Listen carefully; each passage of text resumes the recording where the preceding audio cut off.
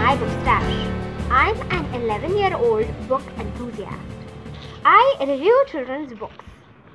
I am extremely sorry about the long gap in which I did not review any books.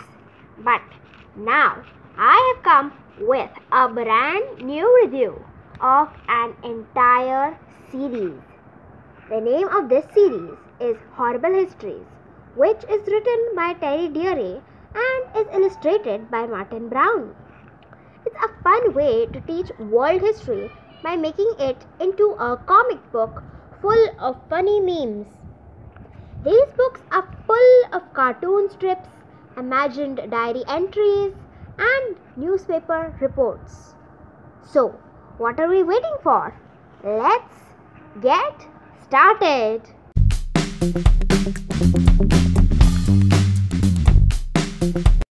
My mother got these books from a Facebook group. I don't have all the books of this series, just these 6 books.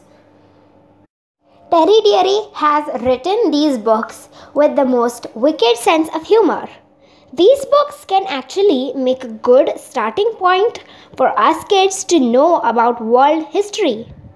These books have intriguing titles like The Incredible Incas, The Groovy Greeks, The Awesome Egyptians, The Rotten Romans, The Frightful First World War, and The Woeful Second World War.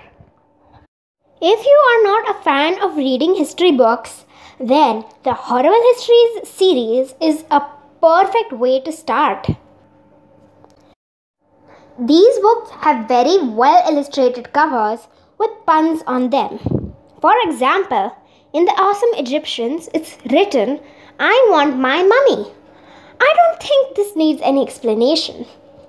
In these books, there is always an introduction and a timeline. They have funny illustrations even if the author is writing about not so funny things.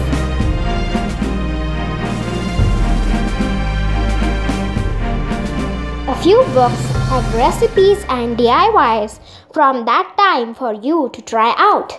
This book consistently contains comic strips, quizzes, fox diaries, games, and more. This makes this series perfect for children who don't like history.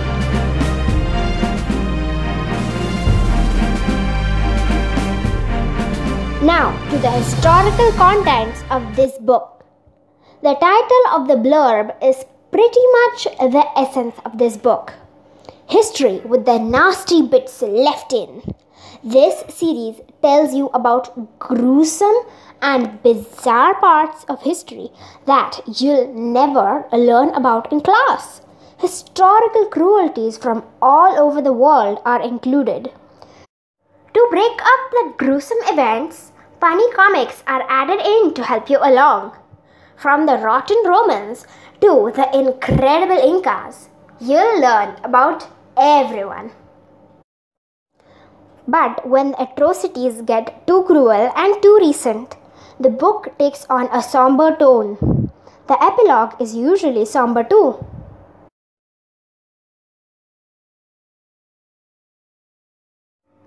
Epilogue. On 3rd September 1939, the Washington Post newspaper had a headline that read, "Both sides agree not to bomb civilians." 6 years later, the United States dropped the most horrifying bombs yet invented on the towns of Hiroshima and Nagasaki in Japan. What had changed in those 6 years? People changed. The world had seen so many horrors that thousands of innocent civilian deaths seemed worthwhile if it meant a quick end to the war. In 1939, most people really believed that wars were fought only by soldiers. The Second World War changed that forever.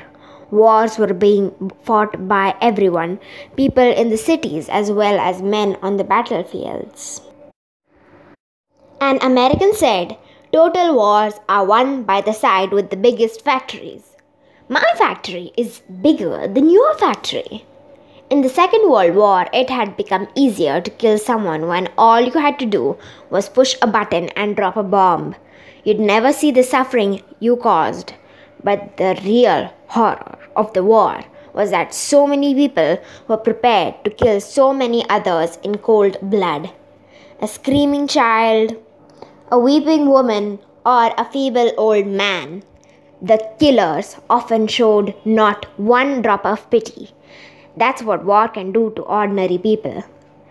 They are the things that make the Second World War the most horrible history of all. The innocence of the victims, the vast numbers of them, and the unbelievable cruelty of some of the fighters. That's why truly horrible history can be so important. It helps us to look back at the horror and say the single word from the memorial at the destroyed village of Orador-sur-Glane. Remember, why is it that the ones who most need to remember are the ones most likely to forget?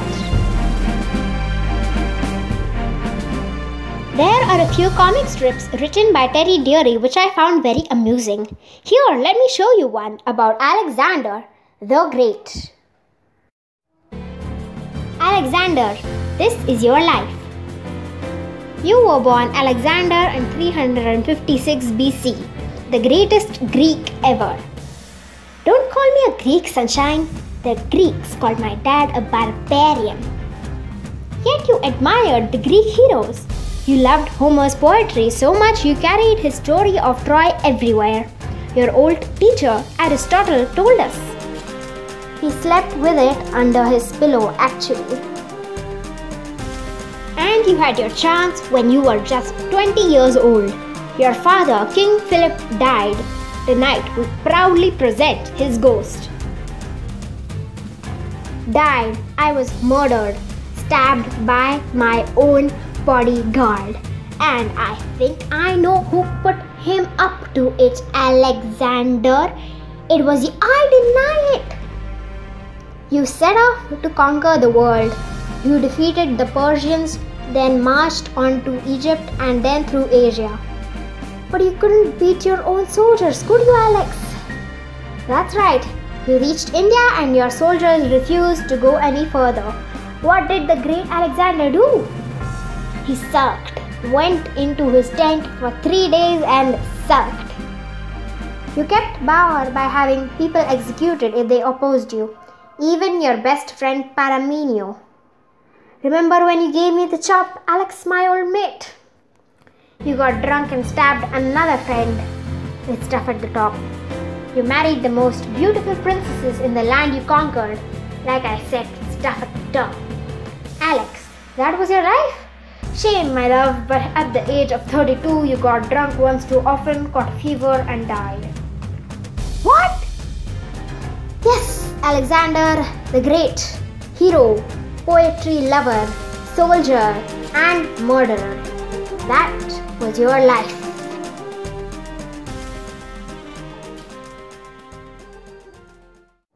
What I like about this book is that it helps you to understand history by giving it to you in easy, digestible chunks. Before I end this review, I would like to mention that these books are not ideal for reference. They would be more suited to people who would want to skim the tops of various subjects in history. I recommend these books to 10-year-olds and above. I give this book series 4 stars as I learned a lot of facts about the world history from these books. Well, that's all for today, friends. Stay tuned to my channel if you want to see more reviews of fictional and non-fictional books. Please like, share and subscribe as well. I'll see you in my next video. Until then, goodbye.